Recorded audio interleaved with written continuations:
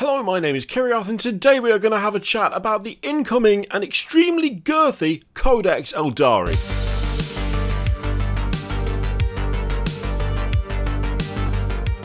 Now I know what you're thinking, how could you describe any codex other than Codex Space Marines as being girthy? Surely that is the one codex out of all of them that it's got the size, it's got the weight, the sheer mass, you know, due to the fact that it's massively bloated and there's 18 bajillion units and some of them pretty much do the same things twice. I'm looking at you, Outriders and Bikes. I mean, what's the point in having both of you? We just don't know. Actually, there are slight differences, but still, you get what I mean. Well, the thing is, Codex Aeldari is also massive. It is a whopping 200 pages long. Like, I'm not just making that up either. Look, right here. It's big. We mean really big. Hello, Editing Kiri here. I fix all of my previous mistakes by chopping them unmercifully out of the timeline. I don't know why I said it like that. That was genuinely awful. I do apologise. Clocking in at 200 pages, it's only 8 pages shorter than Codex Space Marines. Like, that's crazy. That's genuinely a massive book. So there's new army-wide special rules, stratagems, all of that stuff. Obviously, I don't know why they've put... I'll be honest, I'm not sure why they've put this. It also contains full rules for using the new Autarch, Guardians, Warlocks and Dark Reapers that we've unveiled over the last few... Well, you'd assume so, and given that those are just redesigns of existing kits, how much are those rules going to change necessarily just because the kit is new?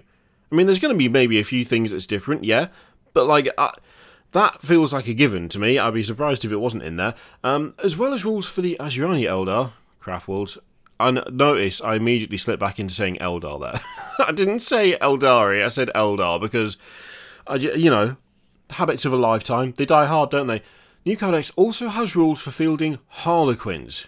So that's cool. Harlequins are like, it looks like they're fielded into this Codex.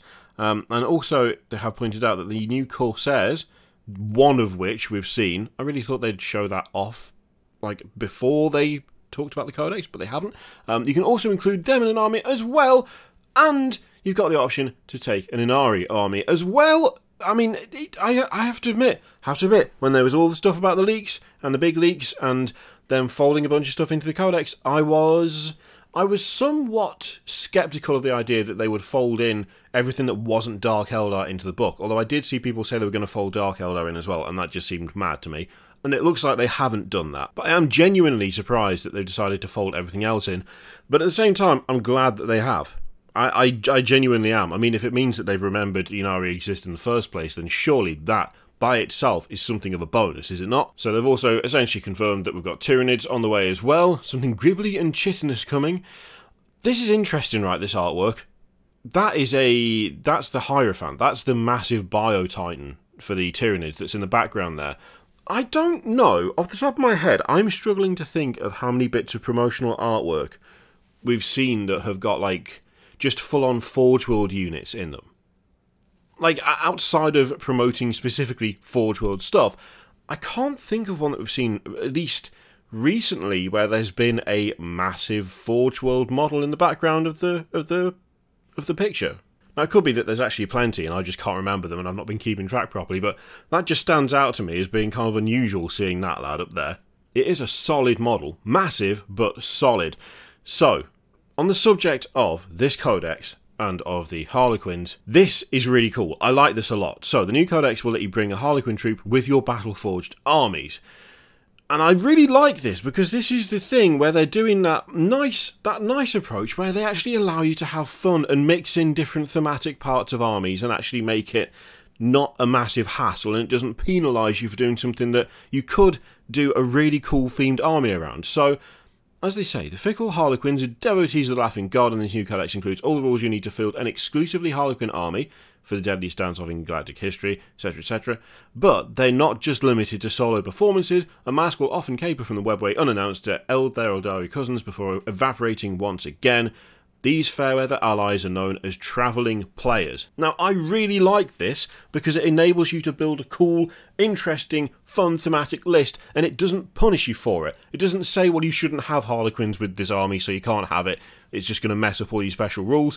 They've actually made it so that it circumvents those rules and allows you to do it. So, travelling players, if your army is battle-forged, one Harlequins patrol detachment in your army can have this ability. A detachment with this ability is ignored for any mission pack rules that require every unit in your army to have at least one faction keyword in common.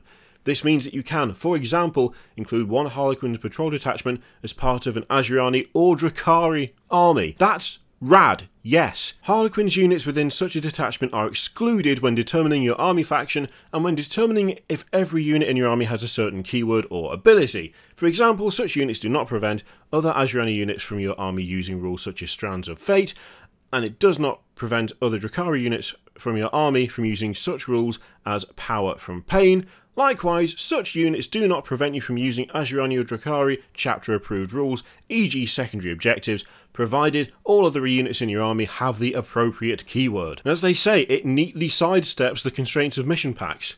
It just means you can add a detachment of Harlequins to any Aeldari army, and I love that. I genuinely do. I think that's really, really cool, because it lets you make those fun and interesting and thematic lists. You can build an army around the idea of this, and it's not going to wreck you for it. This is what I love to see, and I want to see more of this sort of thing. Between this and then making the new Autarch completely compatible with the old Autarch, that's the stuff that I love to see. And as they say, yeah, they can make a cameo in Aeldari armies of both the smooth and spiky varieties. What a way to phrase that. So, rules open up a whole barrel of laughs for your army.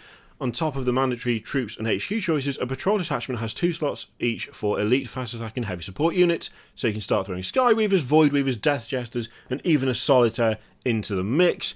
Travelling players will allow anyone with existing Harlequin armies to supplement them with more straightforward Asuryani or Drukhari forces. I can't get enough of this stuff. I cannot get enough of this stuff. Something that we tend to bang on about around here is the idea of giving players more choice and allowing players to pick things that may not even be all that good, maybe not be that competitively strong or whatever, but allows them to field the army that they want to field without penalising them for it, and allows them to play games with armies that are built around a central idea without being punished because they step outside of the bounds of, the rules. But in some cases, the rules kind of constrict what should be open to the player's imagination. This is a great example of looking at what people could do if they wanted to make something fun and interesting and going, actually, yeah, no, you should be able to do that. That's good. We'll allow that. I want to see more of this sort of thing. I like the idea of there being stuff that are literally exceptions to the rules. We've got the limitation on flyers at the moment. It would be really cool if there was some sort of Militarum Tempestus change which allowed you to take more than the currently allowed number of flyers, so you could do fluffy drop lists. They may not even be that good, they may not even win that many games or be that strong, but it would be very appropriate for that sort of army, and having that exception just makes it possible to do more stuff and do more things that you want to do and field the armies that you want to make, and the more support is placed in for that, the happier I'm going to be every single time. So far it looks like the Eldar launch is going to be really good. They've done a really good job refreshing the models. They've brought everything up to date. I know the new Morgan Ra is not to everyone's taste, although, I love me a little... I was going to say... No, I'm not going to say that out loud, because that could be taken very weirdly, no matter what I do. I quite like him, but I can see why many people do not.